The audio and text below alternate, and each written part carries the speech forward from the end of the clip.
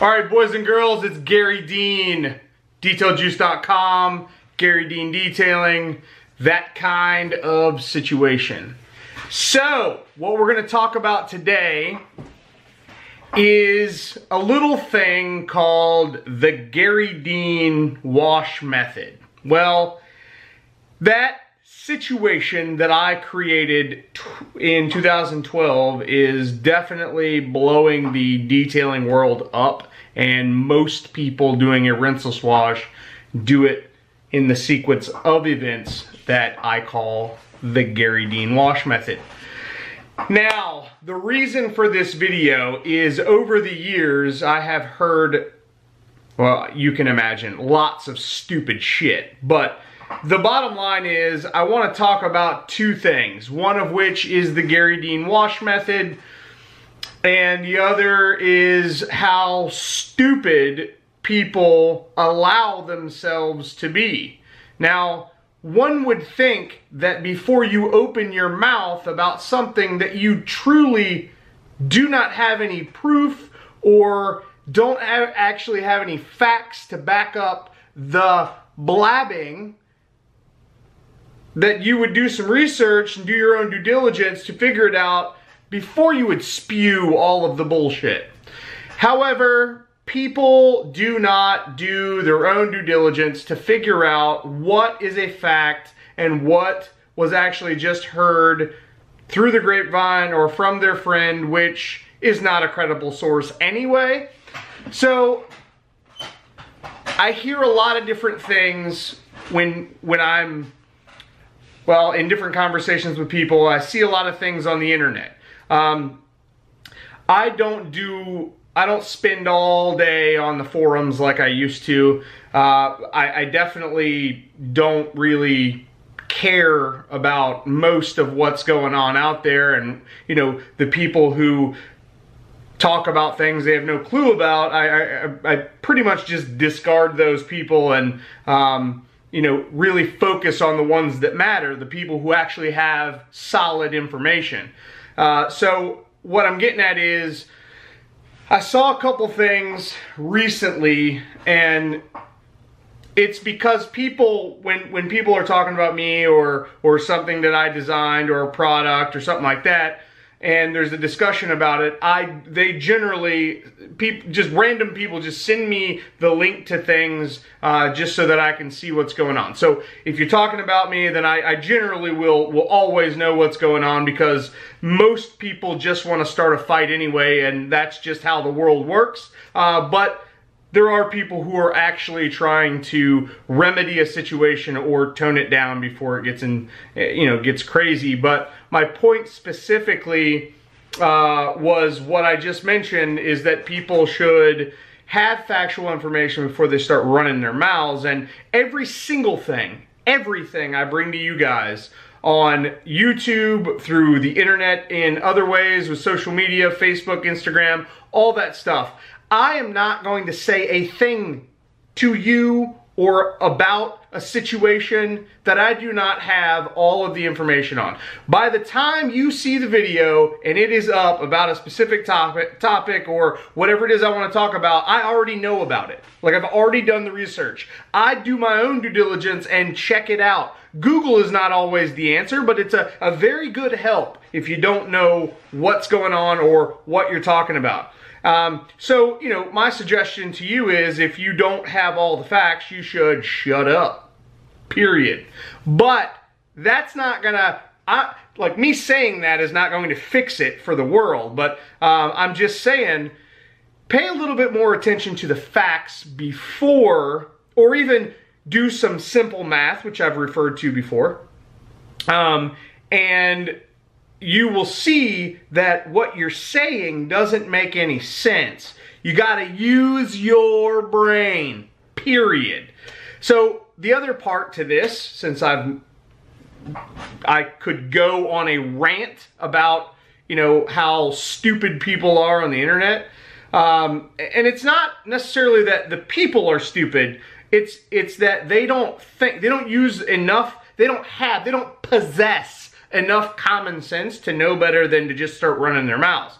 And this goes for haters out there. It goes for, you know, people who are talking about detailing situations and that kind of thing. Everybody wants to feel like they're a part of something. They want to put in their 2 cents worth. They want to add their opinion to everything. And that's fine. That's what this society has made happen for all of us on a daily basis. So the other part and the real reason for the video is the Garry Dean wash method. And I guess where I'm at is, I know that hundreds of people, thousands of people, tens of thousands of people, lots of people are using the Garry Dean wash method. Well, that's probably the smartest thing they could be doing.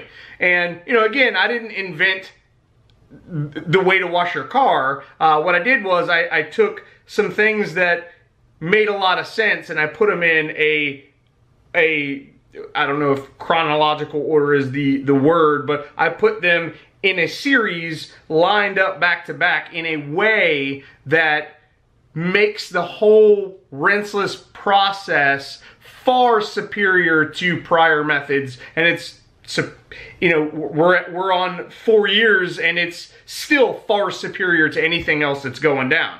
And you know, why do I call it the Garry Dean wash method? Well, because I decided that I wanted to put that together and then say, hey, this is it. You have to call it something, so that's it. But anyway, specifically right now, I'm talking about people complain about how many towels that you have to use to wash a car. Now, just to let you know, I personally use roughly 6 towels to wash the paint on any given car, and I will generally use 1 black towel to do the wheels. So 7 towels, 6 or 7 towels, no more than 8 towels generally will I use for the Garry Dean wash method. Now, when I saw what I saw on the internet, it was a referral from a friend that wanted to say, hey, this doesn't make a lot of sense. Can you shed some light on it? So here I am shedding light on it because people are too lazy to do any homework to figure it out. So in true Garry Dean fashion, here's your crazy video giving you the answer since you guys didn't want to go figure it out. That's just like, it's like if you're having a conversation with someone on Facebook or whatever, on Messenger, and they're just like, you're talking about a certain situation, and not necessarily something that's complicated, but something that's pretty simple, and they're like, send me a link. Can you send me a link? No, I got other shit to do. I'm not going to send you a link. Google that shit yourself. I mean, that's kind of where I'm at. It's do the simple math to figure out how much water it takes to wash the towels. Because I heard people were talking about the Garry Dean wash method is not really saving water because you're using more water in the wash process. First of all, you gotta wash your towels anyway, period. You just have to wash more often when you use more towels. It is inevitable. You have to wash them. So if you just do some simple math and use Google, you'll find that the average high efficiency washing machine uses about 25 gallons of water for, you know, a large load. Older ones would take far more than that, but if we just go by some of the newer stuff that's out there, because, you know, most people have relatively current washers and dryers, and so if you take the average, like, amount of water that current washing machines use, and then you figure out how many towels you're putting into that load, I can tell you that I can put roughly 300 towels in 25 gallons of water, and there you go. And some simple math will yield the answer to the question. So if you take 25, which is 25 gallons of water, and you divide 25 by 300 towels, which is how many I could get into there, end up with 0.08. You multiply that by how many towels you get per wash, and that, you know, so 0.08 times 6 would equal, you're going to use a half a gallon of water per car worth of towels that you do, if that makes any sense. A half a gallon plus the 1 gallon it takes to do the car, you're still looking at a gallon and a half, probably inside 2 gallons to wash a car. How does that not make sense when it comes to being eco-friendly and saving water? Little simple math. Now, that's just a random situation that I just came up with. Your situation may vary. Your washing machine may vary. The size of your microfibers may vary. I mean, all of that is just basic math. So I'm just trying to show you that some simple math can get you to some kind of factual information, and you can go from there. Bottom line is, a half a gallon of water, 1 gallon of water, doesn't matter. So if you're at a gallon for the wash, you're at a half a gallon to wash the towels after the fact to make them clean again to do another car, you're still only at a gallon and a half for a car. That makes perfect sense. Now, I'm going to throw a little bit of a hiccup into this situation. Being eco-friendly is just one part of it. The other cool factor, and the real reason the Garry Dean wash method works so well, is that you don't have to transport so much water. For the detailer that wants to really be efficient in his travels and save weight in his detail rig, you don't have to carry as much water around. You literally could use a 5-gallon bucket and put about 50 towels in there, and you are good to go. I mean, you could get tons of cars done with very little water, very little space. You don't have to carry around all this water, which is the main benefit, is just being, you know, more thrifty on space and, you know, aggravation and that kind of thing. Doesn't have to all be about being completely eco-friendly. Yes, that's part of it. Yes, I love being eco-friendly. I've built a business around being eco-friendly and, you know, having no redundancy and having fewer products than most companies and getting better results with those fewer products than these other companies having hundreds of products are getting.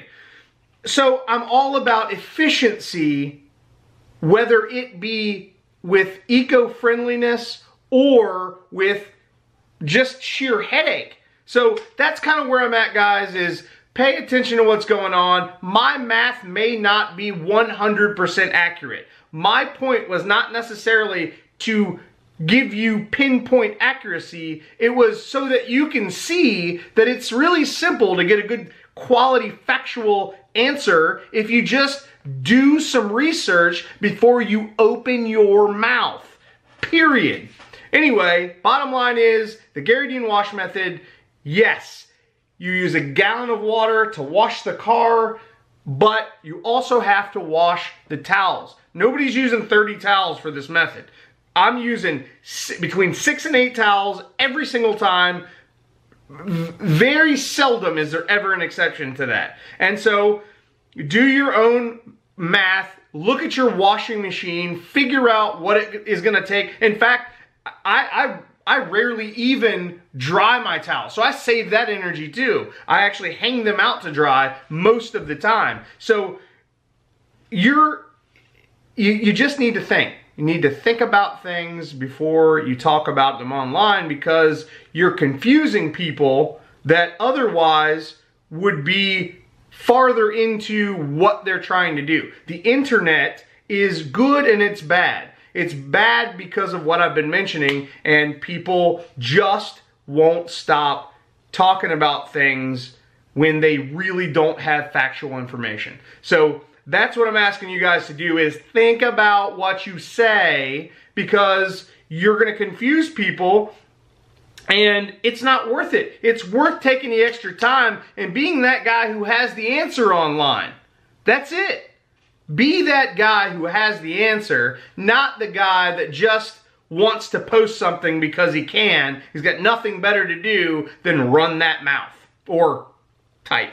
Whatever. Anyway, as usual, if you got any questions for me, 813-846-4406. That's my cell phone number. Check out detailjuice.com for my products. Check out Garry Dean's Detail Juice Nation. It is a group on Facebook where we talk about everything I've got going on. If you've got questions about products, if you want to share your experiences, do a show and shine, whatever you want, or shine and show, whatever you want to call it. Everybody's there to be a community and help out with questions about the products and, you know, showing off the work that you get with it. And that's kind of where we're at. So please, guys, do your own due diligence and do some research. But the Garry Dean wash method is very popular for a reason, and that reason is it works. It works the best. It works every time. It's amazing.